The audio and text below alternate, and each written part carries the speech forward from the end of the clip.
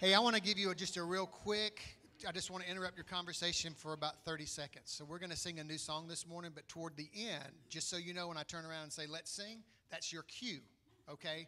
Didn't want to surprise you like, what's he doing, right? We want to, yeah. So when we turn around, it's your turn to sing, okay? So be ready.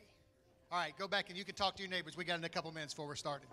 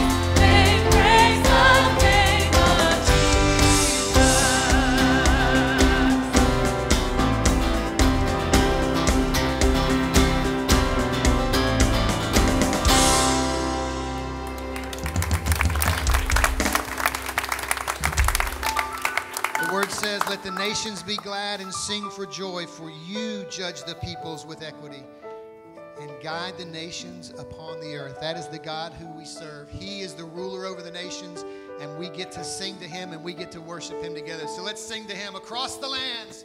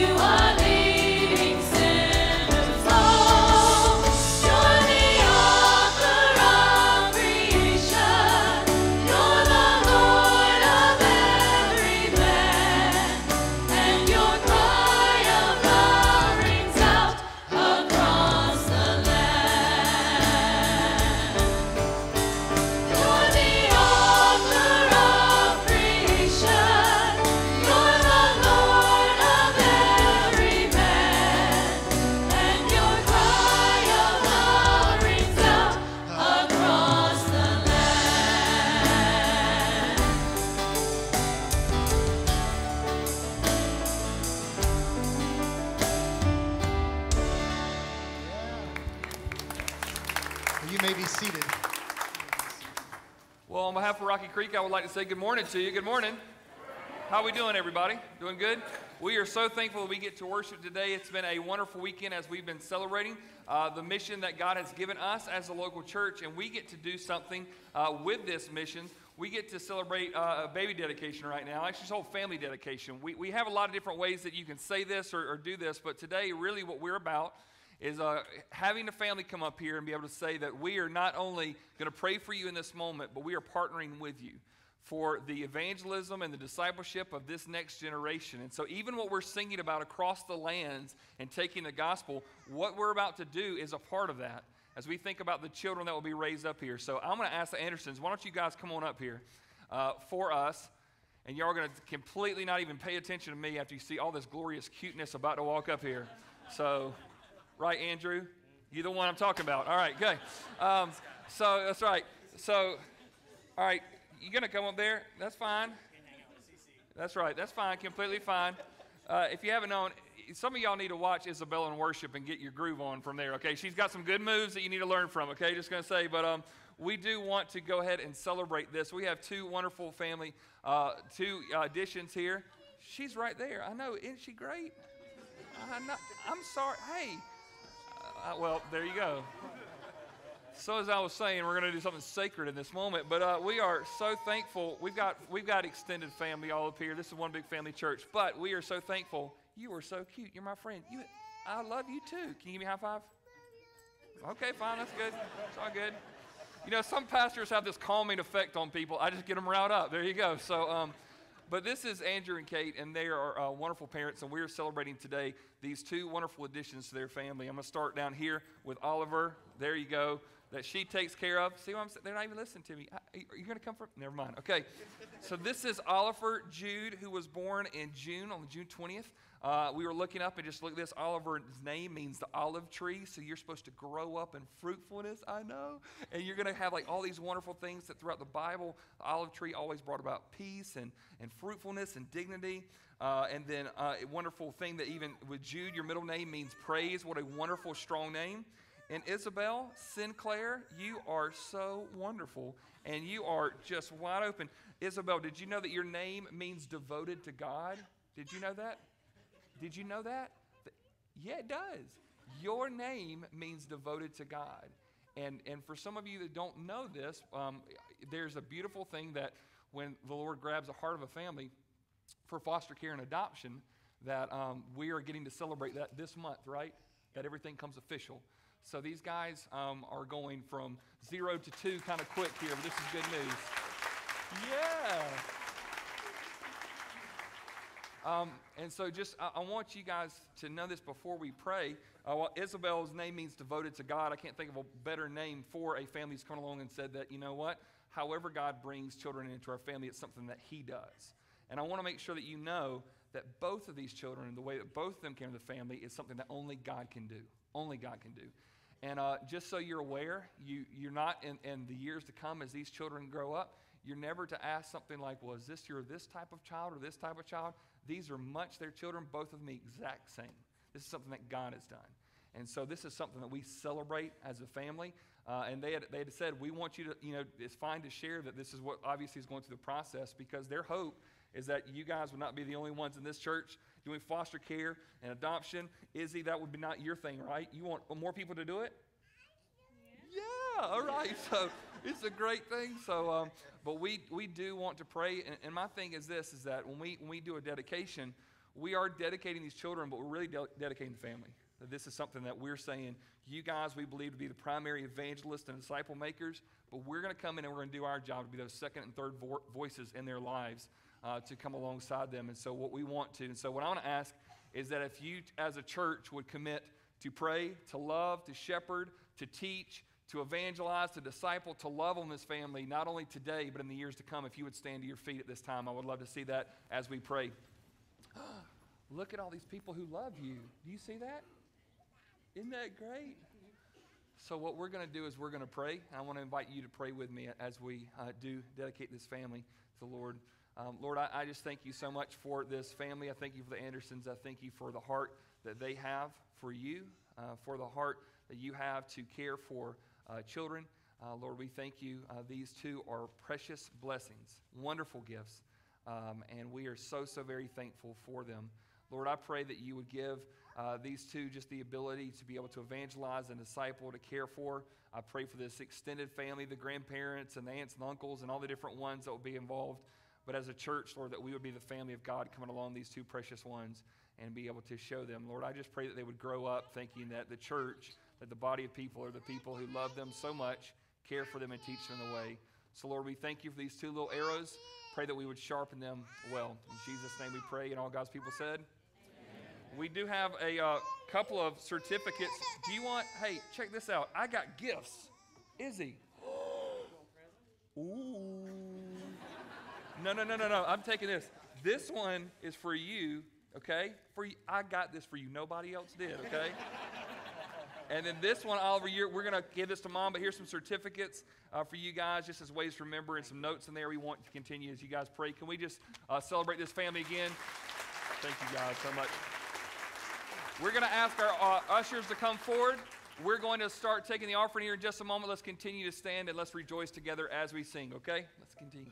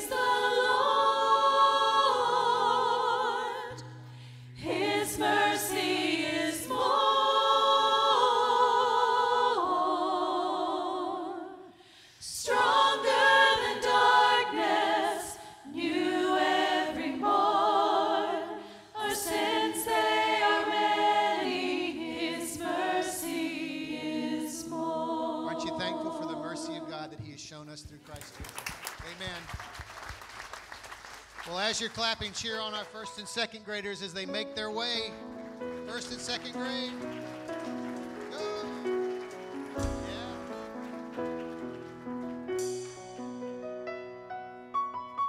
You're moving slow, man. It's a few in number. All right, hey, take just a second as we transition again. Would you speak to someone this morning you haven't spoken to yet? Tell me you're glad to see him here, would you?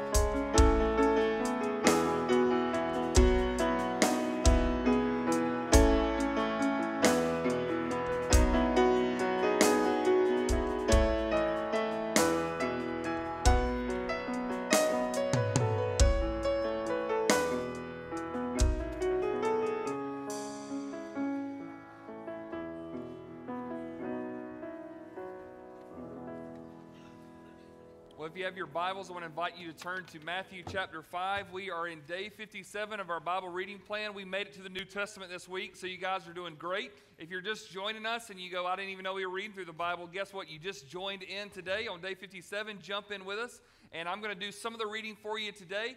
And the Bible reading is actually in your bulletin as you can continue to go with us, because we think that the Word of God is so important for us to see as a big picture of what God is doing. So today we're going to get to the person of Jesus, which is kind of a centerpiece of the Bible, okay? So this is kind of a big deal as we're going to look at, but get to celebrate all that he has done, all that we get to celebrate and who that he is. So when we're looking at this, every week we've been looking at the context of this and continuing to look at, but as we're jumping in this passage, I wanted to tell you this story that I read years ago in a book by David Platt called Radical. And in it, he talked about that the SS United States, that the ship that was built in the 1940s, was an $80 million boat that was built back in those days. Because that's a lot of change there. And it was supposed to carry 15,000 troops overseas. And so the way that it was done, it was spent so much money on them so they could get 15,000 soldiers in a boat, get it to where they needed to be in the quickest time possible. So it was a very, very fast ship. It was finished in 1952 and could travel about 51 miles per hour with all those kind of people in there. Pretty impressive. Once again, they had it staged that no matter where they needed to be, they could be within there in a few days. An incredible, wonderful piece of work that was supposed to take 15,000 troops to war whenever it needed to be. But they never made a trip like that. In fact, the boat changed from being a troop carrier to a luxury liner. At the end of it, they basically changed, and instead of carrying troops to the battlefield, it turned into a cruise line. And so instead of, for those of you who have ever served in the military, you realize this, they're going to put you bunk bed after bunk bed after bunk bed. When you're trying to get a cruise ship lined up, you can't really stack people like that, right? You got to make a little bit more room and a little bit more luxurious spaces. And so in fact, not only the ship, as they changed the function of it, it was no longer trying to get 15,000 troops in there, but they tried to get less than 2,000 very wealthy people to take any type of trip that they wanted to. And so for the years that the SS United States was carried, it was able to be a luxury liner versus a troop carrier. And the point that in the book that he made that I think is very appropriate for us to do today is that what it had the function of was to be something that was a wartime vessel, and it turned to accommodation and luxury. And the point that he was making is that so often what we can do in the church, when we are supposed to go with the gospel of Jesus Christ, we are supposed to be the salt and light to the earth, we are supposed to be on war against an enemy that is against the work that we are trying to do, and yet somehow we have turned what God meant to be a vessel for carrying soldiers, the church, to a luxury liner, to where it's all about our comforts. It's all about how happy we are. In fact, because if you really look at it, why do people leave this church and go to another church? A lot of times it may be, well, the color of the carpet, it might be the preacher, it might be the music, it might be the kids program. And I just want to let you know, if you are coming here because of the preacher, there are plenty better churches, okay? Plenty. In fact, you know what? At one point, there's going to be somewhere that you come alongside and say, you know what? That church over there is more my musical taste than what this church is. You're probably going to find some place that you'll say, you know what, the kids program I think is better than because it's of this versus that or whatnot. There's all kinds of things because you can go down this road and continue going, and there is every option. And there are people who are all the time saying, hey, come in our doors, and we can do that. We want you here, but ultimately, here's the reality. As the Church of Jesus Christ, we are not meant to be a luxury liner trying to get people on a nice cruise ship. We are at war, ladies and gentlemen. And we have been enlisted by someone who, even though our sins were many, his mercy was what? It's more than that. And so what I'm asking today is that as we look at who this person of Jesus Christ is that for each and every single one of us, we should say, if you truly have forgiven my sins, where wouldn't I go for you? What wouldn't I do for you? Well, the hardest things for me and my wife to do sometimes when we actually are able to find that time to have a date night is we'll say, where do you want to eat? And 30 minutes later, we just drive around. Anybody there? You want to testify? And really what you're wanting to do is say, somebody just make the decision, right? I don't care. And I always, I have no preference. I'll eat anything. It really doesn't matter. You put barbecue sauce on cardboard, I'd eat it, okay? I can get it down, just whatever. But ultimately, here's the goal today, is that at the end of this service today is that we would look at the Lord Jesus and say, here are the keys. Where do you want to go? I'm in. I'm not asking you to be my co-pilot, like the old bumper sticker used to say. You're in charge. Here are the keys. Give them over to you. Where do you want to go? Where would you, like Isaiah in chapter 6, oh my goodness, one of my favorite passages of Scripture, when all of a sudden he sees the Lord high and lifted up, right? And then all of a sudden he goes, oh no, my sins are going to undo me here. I'm not supposed to be here. And he gets forgiven of his sins. And then all of a sudden God looks out and goes, so who's going to go for us? And Isaiah goes, me. I'll go. And I go, time out, Isaiah. He hasn't said where you're supposed to go yet, or how long you're going to be there, or if there's air conditioning and bathrooms there. You need to calm down, Isaiah. You don't know what he's calling. All you know is, who will go for me? And you shot your hand up and said, here I am, send me. Don't you understand? Once you've been forgiven, it doesn't matter where the assignment is. Here are the keys. I'll go. And so today, that's our prayers. We look at the person of Jesus and what he's going to say in us. As if you're following along, taking the notes, let me give you a context of where we are in the passage. Here's the first thing. Since we could not make it to God, God came to us in the person of Jesus. Is that good news this morning? We could not make it to God. We tried all of our Tower of Babels. We tried to get up to where we could find our way to him, to reach on our own efforts, and we could not. And so God knew this. He sent Jesus to come down, to take our place, and to come rescue us, sent on the best rescue mission in the world. Why do we go on missions? Because Jesus was the first missionary who left his home to come and reach out to us. And so when we look at this beautiful thought, and one of the things is he does, so Jesus comes on the scene, and once again, if you've been reading along in our Bible reading plan, you know, we see the birth narratives, we celebrate that at Christmas, and then all of a sudden you're going along, and there's a couple other stories between birth and age 30, and you go, what was he doing? Preparing. And then when age 30 hit, remember what happened? He went and got baptized by John the Baptist, and then he went immediately to the wilderness to be tempted by Satan. He did in 40 days what Israel could not do in 40 years. Passed every test, and he came out of the wilderness. He started preaching, repent, for the kingdom of God is at hand. He started healing and doing all the miraculous things. People go, we've never seen anything like this. And so what does Jesus do? Next thing that he does, Jesus called a group of disciples together in order to model and to multiply kingdom living. That's what he was about. That's what he's about. He pulls these group of disciples together, and he's going to model what kingdom living looks like, and he wants to multiply it. So there's a lot of times it's going to be crazy as you continue to read through the Gospels. Jesus is going to have hundreds and thousands of people listening there, and all of a sudden the disciples go, hey, Jesus, keep preaching, okay? Do something else. Do another miracle here, because everybody's listening. He goes, hey, let's go to a secluded place. Let me talk to you guys. What? There's a crowd. I know, but I need you 12 with me real quick. But everybody's waiting. Don't you understand it's about me multiplying within you what I'm doing here so that when I'm not here, it continues. And here's the process of what multiplication is all about, is that we're pouring ourselves into it. So Jesus models this. He commands this to make disciples, and he gets these 12 guys together. I'm going to pour everything that I have into you guys, and you guys are going to go change the world. Did he pick the most noteworthy individuals that he could find? Yes or no? No, there's hope for me yet. There's hope for some of you. He didn't pick the guys that you would think, but yet God changed the world through these men. And so when we get to this passage today, it's in the Sermon on the Mount, he articulated how a disciple's beliefs should determine a disciple's behavior. So he starts looking at, okay, as if you believe this, this is what it means. And he preaches this sermon that's contained in Matthew chapters 5 through 7 that we'll be reading today and we'll be reading tomorrow. That's the most quoted sermon in all of history. It's the most incredible sermon that we've ever seen, because as he does this, he basically just completely ruins everybody's morality system. Oh, you've heard it said, don't murder? That's right, we haven't murdered. Oh, if you have hatred in your heart, basically doing the same thing. Do what? And he just goes at everybody and said it's about the heart, but it's also about behavior. And so we're going to read, we're going to start in verse 1. I'm just going to read just to get you the context, but we're going to really study verse 13. But I want you to get this because I just love even how he sets it up. It says, seeing the crowds, he went up on the mountain, and when he sat down, his disciples came to him. If you notice that, it's reverse of what we do today, right? I got to stand, y'all are sitting. In those days, Jesus just popped down, and everybody goes, what's he saying? And they get in near, and they get real close to him. And then I love verse 2. It sounds so dramatic. And he opened his mouth and taught them, saying, here it comes. Here we go. Blessed are the poor in spirit, for theirs is the kingdom of heaven. Blessed are those who mourn, for they shall be comforted.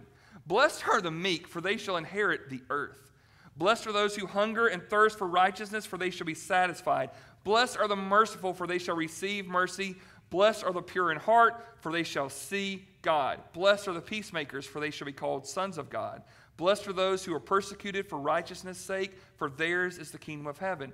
Blessed are you when others revile you and persecute you and utter all kinds of evil against you falsely on my account. Rejoice and be glad, for your reward is great in heaven, for so they persecuted the prophets who were before you. In this moment, It almost sounds like he's saying, get ready, the world's going to be against you, and if you're going to be a part of my kingdom, you're going to have to separate yourself from them. That's what it sounds like it's about to happen. Sounds like he's about to say, it's going to get so bad, they're going to persecute you so much, you need to go ahead and just get your group together and move away from them, because everything they're going to do is going to come against you, and that's not what he says at all. Look what he says, verse 13. He flips it on them. You are the salt of the earth, but if salt has lost its taste, how shall its saltiness be restored? It is no longer good for anything except to be thrown out and trampled under people's feet. You are the light of the world. A city set on a hill cannot be hidden. Nor do people light a lamp and put it under a basket, but on a stand, and it gives light to all in the house. In the same way, let your light shine before others so that they may see your good works and give glory to your Father who is in heaven. And so when he unpacks this about what it means to be salt and light, I love this passage, but what's beautiful about it, if we're just really thinking about how he says this, he does not say, if you do these good things, you will be my salt. If you do these good works, you will be my light. He says, you are my salt. You are my light, therefore this is how you need to act. That's why it's so important for us to remember that kingdom identity always precedes kingdom activity. Make sure you get this order. I don't know how many times I say it around here, but I'll keep saying it.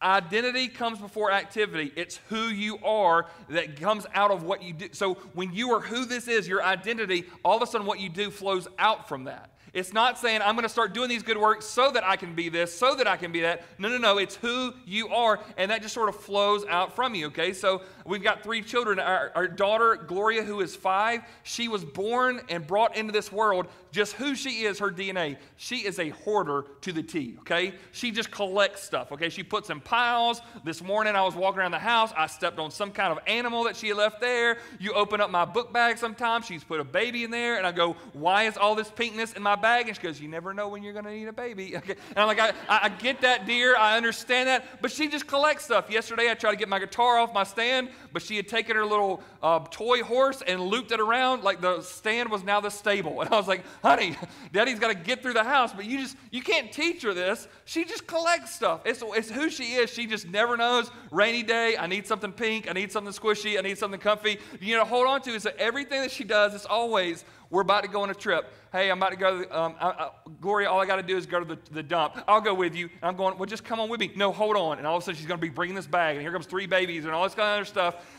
That's just who she is. She don't have to teach her that. It just sort of flows out from her. And I'm telling you that because here's the reality. If you are a child of God, if you are one of his disciples, you don't try to manufacture kingdom activity. It just flows from who you are.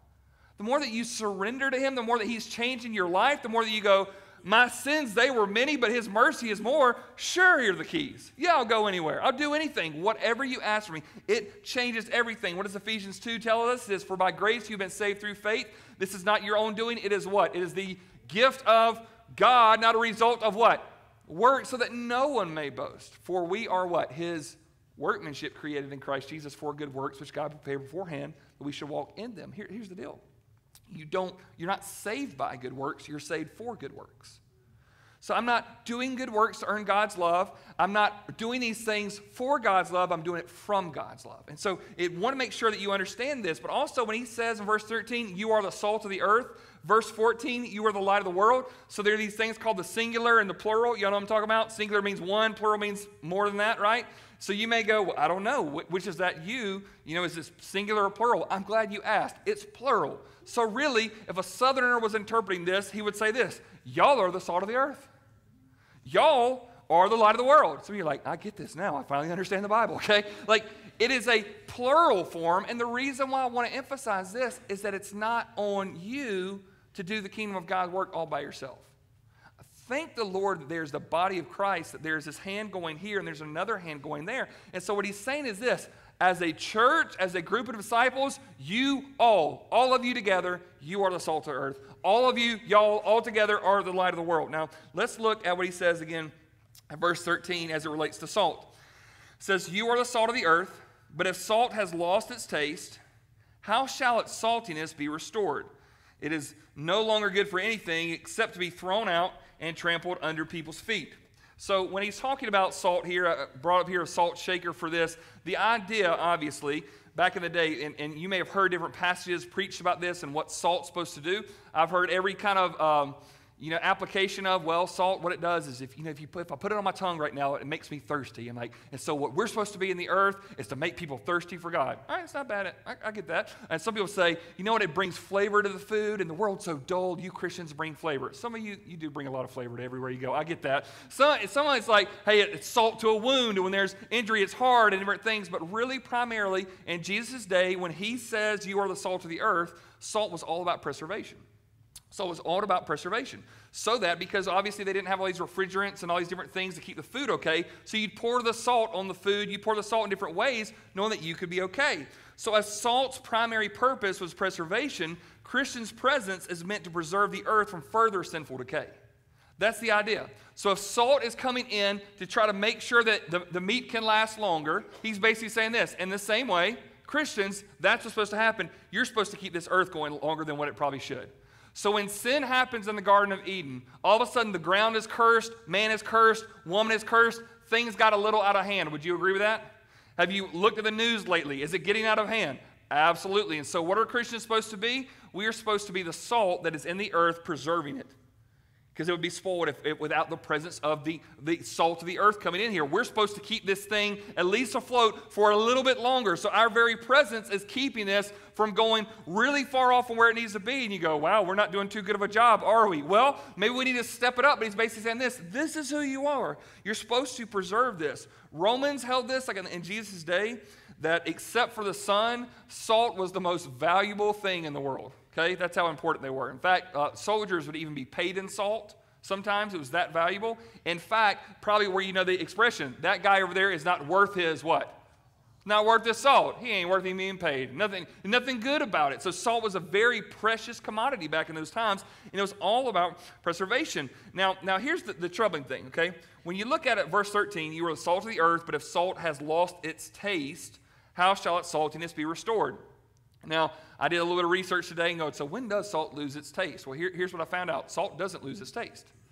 The way that it's compounded together and the way that it is as a mineral, it never loses its taste. And so a lot of people go, oh, that poor Jesus, he didn't know what he was talking about when he said that. Just a little analogy, he didn't know what's going on. Actually, Jesus knew very much what he was talking about, because back in those days when Jesus was speaking to these people, they'd get a lot of their salt from, say, like the Dead Sea shores, and the salt would be washed up and they'd collect it. But there was also this other mineral that was nearby called gypsum. And gypsum was very clear, like salt, kind of crystal-like, and it'd be washed up on the shore at the same place. And so if you were looking at them, sometimes you couldn't even tell the difference between salt and gypsum. So what happened is you collect a huge batch of it, and all of a sudden you start selling it, and somebody would put it on food, and they go, ugh, this is absolutely gross. This salt has no taste. In reality, it wasn't the fact that the salt hadn't taste, but it had been contaminated with the gypsum. And so, guess what? The whole batch would be thrown out. And so salt cannot lose its saltiness. It simply loses its impact when it is contaminated with lesser things. You see where Jesus is going now? You are the salt of the earth. You can't lose your saltiness. But you know what? If you pour yourself out in this world and you feel like it's not producing what it's supposed to be, it's not the fact that you've lost what it is, it's that you've contaminated the whole bottle with other stuff that shouldn't be in there. That's the problem. Can I just ask you how many times that we have seen in our own lives or people that we've known who've been contaminated with lesser things, and all of a sudden it gets diluted, doesn't it? You're supposed to be a vessel of this, but you fill yourself up with so much, and all of a sudden it loses its saltiness. And so what's happening in this is that Christians can lose their effectiveness in the kingdom when sin and worldliness literally is just completely diluting what is in there. It becomes tasteless, it becomes useless. And so what Jesus says is, if you're going to be the salt of the earth, you better be careful, because if you start filling yourself up when you pour yourself out, yeah, there'll be a little bit of salt there. But they're not going to taste it, and guess what? They throw out the entire thing. And he says this at the end of that verse: it is no longer good for anything except to be thrown out and trampled under people's feet. So when Christians stop being who God has called them to be, it's like you throw out even all the good stuff with it. You're throwing out the gypsum, but you're also throwing out the salt because, the whole batch is bad. Nobody wants it. In reality, it wasn't the whole batch is bad, but it had been contaminated. And so what happens when Christians and churches and pastors and you name it don't do what God's called them to be? They are discarded by society because they're not fulfilling the purpose that God has called them to be. Followers who seek the role of popularity over preservation will eventually experience ruin. And this happened time and time again. Somebody comes along and they want to be accepted by the culture. Well, don't be too much, and you're just going to sort of fill yourself up with other stuff, and then when you pour yourself out, it's not that, but it doesn't even preserve anything anymore, and it's thrown out. It's trampled under the feet of men. It's completely useless. And so what Jesus is warning all of his disciples is this: if you want to be the salt of the earth, that's who you are. Don't contaminate yourself with other stuff. Don't fill yourself up with other things. Then he talks about the light. Look at verse 14 again. He says, you are, or y'all, are the light of the world. A city set on a hill cannot be hidden. Nor do people light a lamp and put it under a basket, but on a stand, and gives light to all in the house. So if you think about it this way, if we think about just the idea of a light, I pulled out the oldest lamp that we have in our house, and this was a gift from our family, and so I was instructed, do not drop this, so I'm going to hold on to two hands with this, but this is the oldest lamp we have in our house. I laughed today as I went to go get it because it has no light bulb in it, okay? But it's sitting there on the counter. We just need to go get a light bulb for it. But I realize this, when you're doing any kind of decorating your house or you're moving, it's like, oh, we got to get this kind of lamps. I mean, the lamp business is doing well if you haven't realized this. You got tall lamps, you got small lamps, you got lamp gumbo, you got whatever you name it, okay? It's just everything you want. There's all types of shades, there's this kind of stuff. And there's sometimes you get a lamp, right, and you put it like on the table there, and sometimes, let's just be honest, y'all have those lamps in your house that never really get turned on. They're just there for, oh, they look good. You know, it's nice to have this kind of stuff. And in fact, if you were actually going to be benefited from the light, you got to sort of get underneath the thing, right? You know, it's that kind of dim light. And so what's different about our day is that we sort of, a lot of times will get fixated on how it looks and does it fit with the decor. But back in those days, guess what? It's just dark and we need to see. That's it. It's just completely dark. We don't care what it looks like. It's dark. We got to see. Some of y'all know the difference between city dark and country dark. You know what I'm talking about? City dark is, it's not really dark. You can see around. Country dark is, I can't see my hand and I'm frightened, okay? There's a difference. When Jesus is living, he's living in country dark. There's not street lights. There's not all kinds of stuff around. It's like, hey, we've got to see. It is dark out here. It's dangerous out here. It's scary out here. We have to do this. And so as light's primary purpose was illumination, Christian's presence is meant to illuminate the world to the ways of God. That's what's supposed to happen. And so that our role being the light of the world, if Jesus originally said in John 8:12, what I am the light of the world, and if I am in you, guess what? That light should be spilling out all over the place. And the deal is this: as the lamp was supposed to provide a light to everyone, a Christian's presence is meant to illuminate the world to the ways of God. So we are supposed to shine the light in dark places and say, this is the way to go. That's what we're supposed to be. And in reality, what can happen is instead of doing that, honestly, some of us have really nice lamp fixtures and the light bulb's not even in there. Just not turned on. We're not using it. It's more there for decor than it is for function. And that is what's so dangerous for us. And when he says in here, he says, verse 15, nor do people light a lamp, put it under a basket or on a stand, it gives light to all in the house. That the greatest light coverage is always united, uplifted, and unfiltered. And so you want to think about that if all these lights together, in fact, he even says, a city set on a hill cannot be what? Can't be hidden. If you've ever gone somewhere from afar and all of a sudden you're walking in this place and there's a bunch of lights together, if you've ever been in a third world country where you're going in these paths and all of a sudden up on the hill you go, oh, there's light there. And it's not just one light. That would only do so much, but it's a bunch of lights together, and it's like, oh, that's a safe place. And what the church is supposed to be is a bunch of lights all together that shine brighter together. And like, oh, wow, there's a safe place. Like, I can go there. So the lights are united. It's uplifted. So you're getting this. We want to get it as high as we can so that people can see. It's not let me put it under a shade or put it under a basket. No, I'm going to let it shine, right? So we know this, but then also it's unfiltered. You don't put anything in the way of it. Don't put anything in the way of it. It's so easy for us. And so the city on a hill is exposed. It's not in hiding.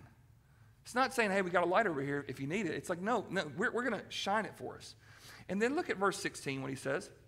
He says, in the same way, let your light shine before others so that they may see your good works and give glory to your Father who is in heaven. Now that sounds completely countercultural to the way that you and I live. I would think, I'm going to shine my light so everybody looks at me and goes, whoo, hoo, hoo.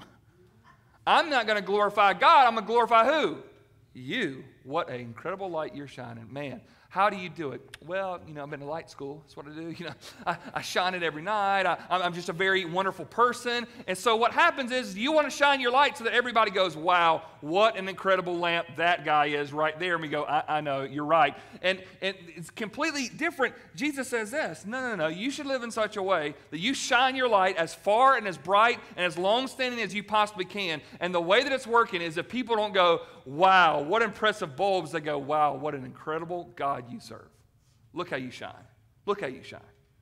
Jesus, even a few verses later, Matthew 6, verse 1, will say it this way, beware of practicing your righteousness before men to be noticed by them. Because if you do that, guess what?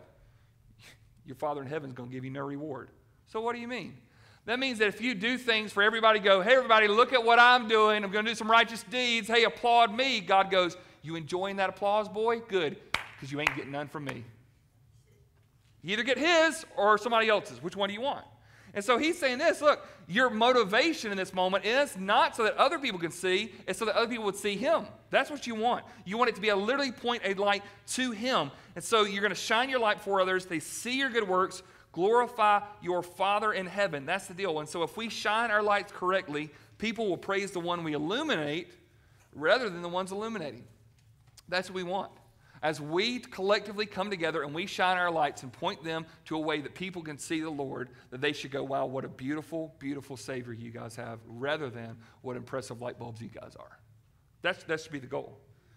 And so when we come through it, once again, it's not about the function. We want to love. We want to shine our lights. Why? So that people can be impressed by our God. And so when you look at this whole passage, he says, you're the salt. You're also the light. Here's the deal. I think that he's warning, though, even though this is who you are, your identity, you are the salt of the earth, you are the light of the world. Here's his warning for us.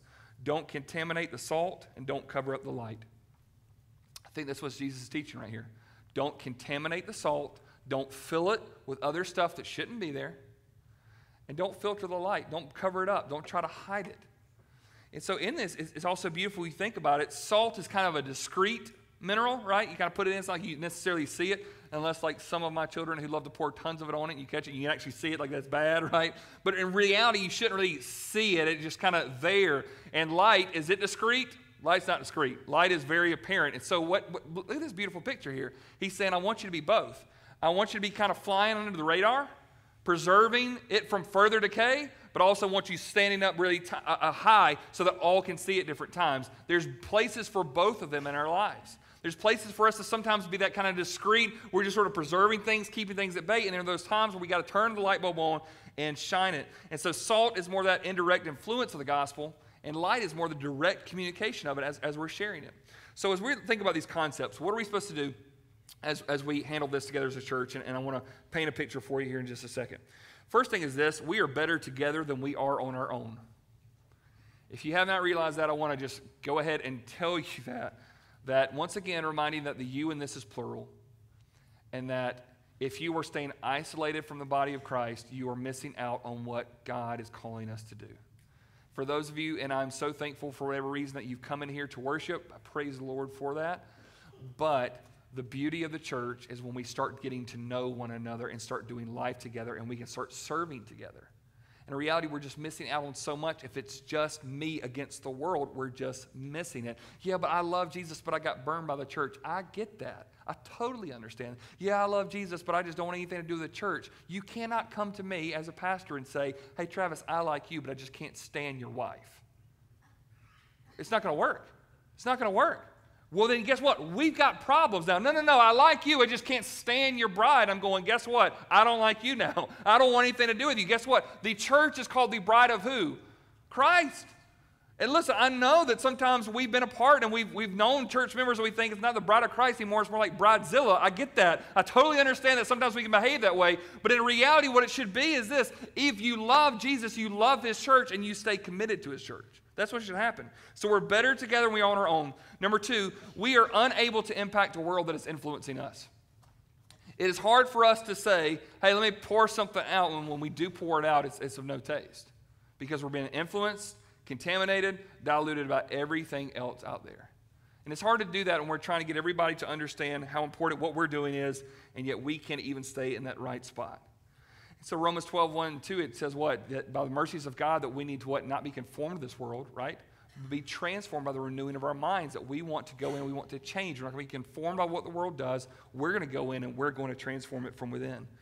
And then third, as a church, we are more effective for those on the inside and we prioritize those on the outside.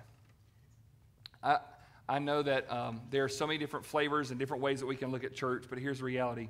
Ultimately, as a church, for those of you who've been here forever, and those of you who've just been here for this your first day, I want to let you know something. We believe that this church, the primary audience, some churches it'd be the members, some people it'd be the visitors. For some churches it'd be this age demographic. For some churches it'd be that age demographic. Here is our target audience for this church, at least for me, okay? I hope we'll all go this. Target audience for Rocky Creek Church is this: Jesus. That's the target audience. This is for him.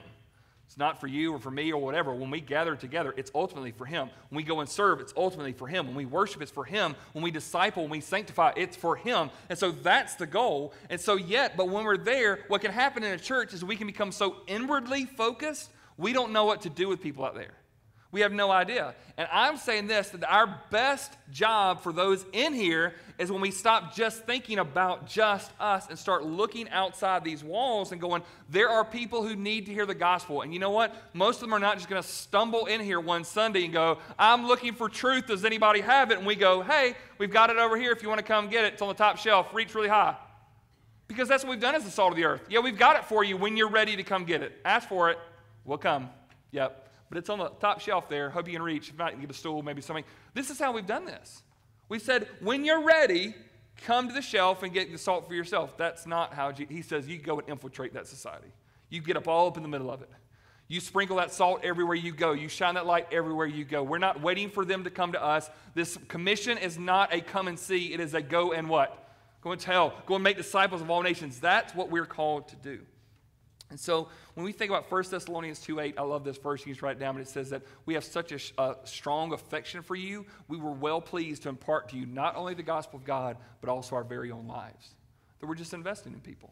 And what happens is, this is a beautiful thing. I can remember years ago, I was discipling a group of guys, and I'd been asking them to pray for a guy that I had been sharing the gospel with, and they had been praying for him by name. And then one night, this guy he has a different name, and he came into our group meeting, and we came in, and I remember one of my friends seeing him like, hey, my name's such and such. He's like, hey, I'm so-and-so. And he goes, oh, so-and-so?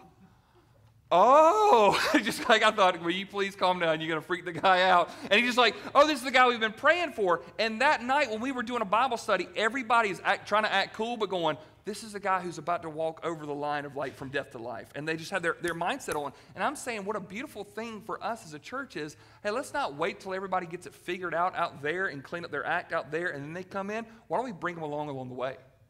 Why aren't you investing in your job, in your neighborhoods, everywhere that you go, and you're saying, hey, you don't have it all together? Neither do I. Come with me. Come with me. And I'm going to learn something today, and I'm going to teach you tomorrow. That's how this is going to go.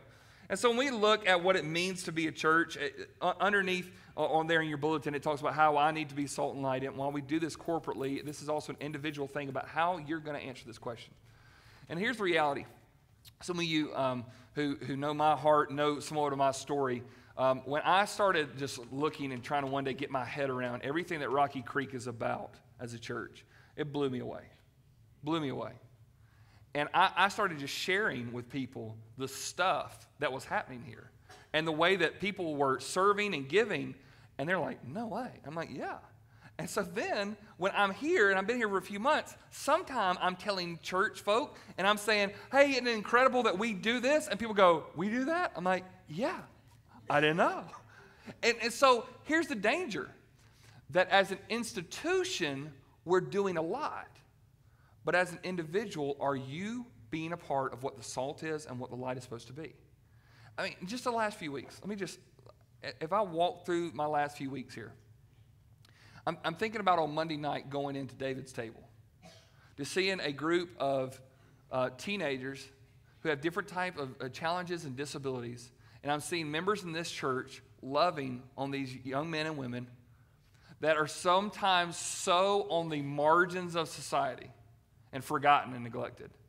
And I'm being welcomed and loved by these people who are just saying, thank you so much for allowing us to be here, and so gracious. And these kids that are sometimes always on the fringes are getting the gospel, getting a meal, and their families are being loved on and supported.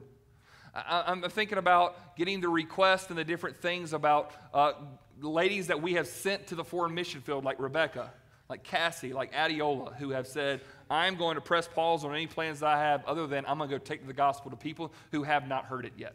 And they're just going to go.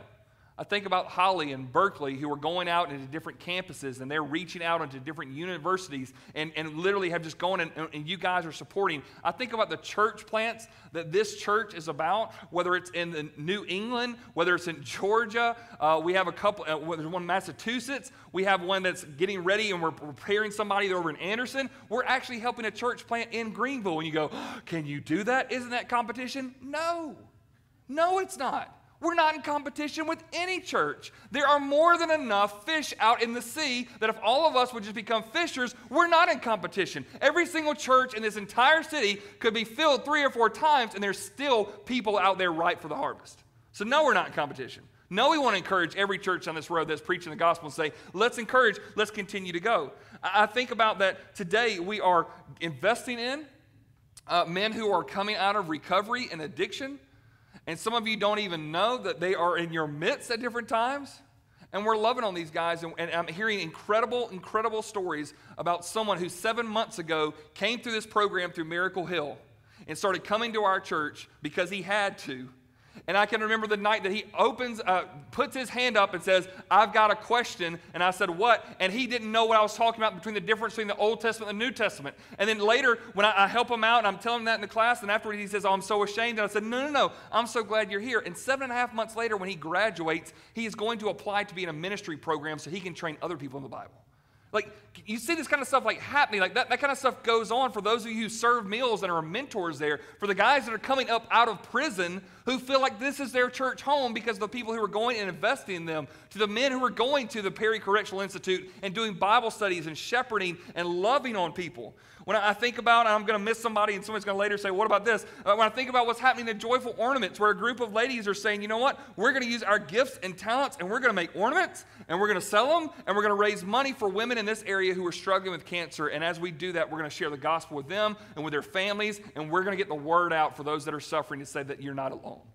And I think about those that are coming through, and even with foster care and adoption, and those that are getting on board and saying, you know what, we are going to say yes to whatever God's call is for us to visit orphans and widows in their distress, keep ourselves unstained by the world. When I think about the work that's going on at Piedmont Women's Center and people from this church who are going in for these crisis pregnancy centers and saying, you don't have to choose this. You can choose life. You can go forward in this. When I think about those that are individually going and making contacts at work or opening up the basketball gym and saying, hey, why don't you guys come in and play ball with us and let's share a Bible study together. I think about Ernesto, who's going down the hall right now, who's preaching in Spanish to a group of people who sometimes are just always on the fringes, and he has given his heart to it, and you guys support that. When I think about Suresh, who's going to be gathering down this hall at 5:30 tonight, and going to be investing in those who come from India, who have come to America to get away from some of the things that they want to get away from in India. And Ernesto is trying to reach them with the gospel. And I talked with Ernesto and Suresh this week, and I said, hey, let me talk to you guys about something, and I want to hear your heart and go through some things. But I said, do you guys feel like, I just want to ask this question. I'm new. I'm a rookie. I'm trying to get my head around this. Do you feel like you're using this building, or are we in ministry together? Because those are two different things. What do you feel, brothers? Tell me the truth. And both of them saying, we're in this together. We're going to the same place. We have the same mission. Like, thank you for letting us use this building, but we want to partner so much more than what we're doing. And I'm just telling you guys this. The harvest is plentiful. Sometimes, though, the workers are few. And my thing is this.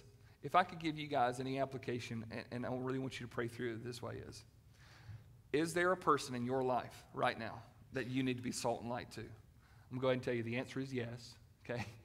Yes. And you're going to be in places and areas this week that I'll never get the chance to. And my question is this, is that will you just go and just brag on Jesus? Bring him along with you. Hey, I'm trying to follow the Lord. Just come along with me. Let me teach you what I've got. Is there an area, I've just mentioned a few of the ones that we're connecting with, but I didn't even talk about the stuff that there are those right now that feel a call to go and rock babies down the hallway, and are doing an incredible thing right now. An incredible work. That children are growing up saying that, you know what, the church is a safe place that loves me and tells me about Jesus. Like those are incredible works that you can't even put a price tag on. You have people, so maybe there's an area of a person that you need to say, I need to start investing in. But also some of you, here's the reality. I think some of us need to get off the sidelines. And I think it's great that we've been cheering on the institution, but it's time for us to start getting in the game. It's time for us to start serving. It's time for us to say, Travis, it's flawed, and I think y'all should probably do it this way, better than that way, blah, blah, blah, but this ain't a cruise ship. It's to carry the troops out. And my challenge today is this. God, you got the keys. I'm willing to go, to do whatever you ask. I'm in. You drive. I'm right with you. And whatever it's called to be. So I want to pray that we would respond to that today. Let's pray together now.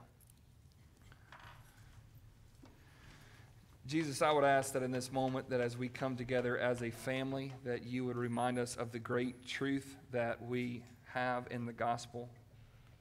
And that while we are saved and we operate from your love, we do not operate for your love. We already have it. We have been given and a wonderful opportunity to serve you in any way that you see fit. And so, Lord, I am asking that as a church, that in this moment that we could be grateful for what you've done in the past, the decades upon decades upon decades of faithful people who have taken the gospel to this area. Lord, we even really mentioned how we got trips that are going to West Africa and to Brazil and different places like that that are going and taking the gospel. They're all over the place. So I'm thankful for all the work that has been done in the past.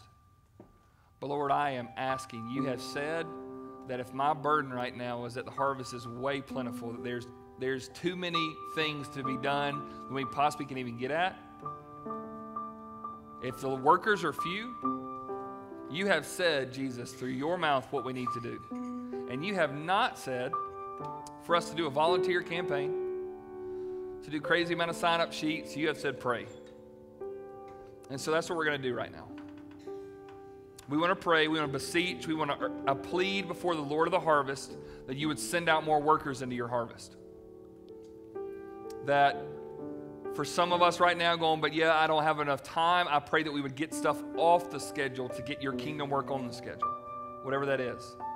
Lord, the stuff that is just going to be by chance, by way of life, that we're just doing as we're going about our daily task, but also for those of us who say, no, I'm going to invest, I'm going to get off the sidelines, I'm going to serve, I want to be a part of what is this salt and light. Lord, there is a world that is going in decay, and it is dark, and it needs salt, it needs light.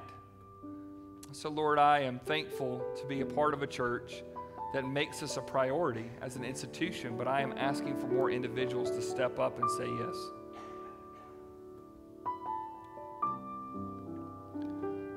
Lord, may you have the keys.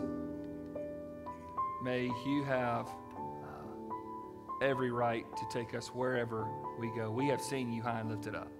We know what our sins deserve us of. And we are forgiven. And so, Lord, there is no place too hard, too far, too difficult to do, not for your love, but from your love. We want to love. So, Lord, I am asking, I'm pleading, as a church, would you convert us from a cruise line mentality to a wartime mentality? Would you mobilize the troops? Would you send us out? We are asking, Lord of the harvest, send more workers out. In Jesus' name, amen. What I want to do is I want to ask all of us to stand right where we are. We're going to sing as a way to just sort of observe and celebrate this thought about what we're doing.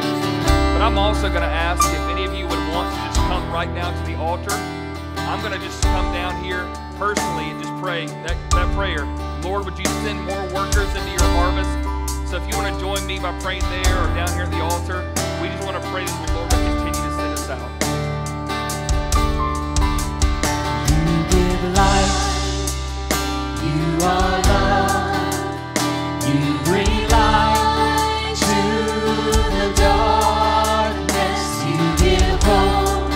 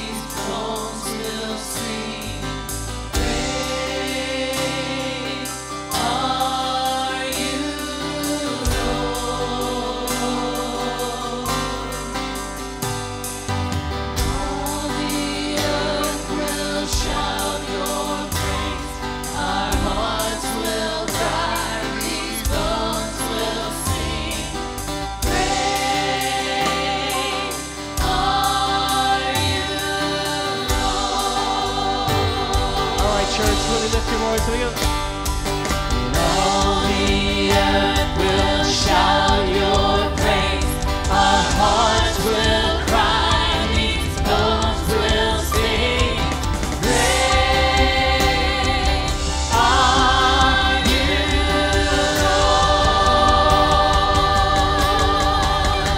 It's your breath in our lungs, so we pour out our praise. Pour out our praise. It's your breath in our lungs, so we pour out our praise to you only. It's your breath in our lungs, so we pour out our praise. We pour out our praise. It's your breath in our lungs, so we pour out our praise to you only.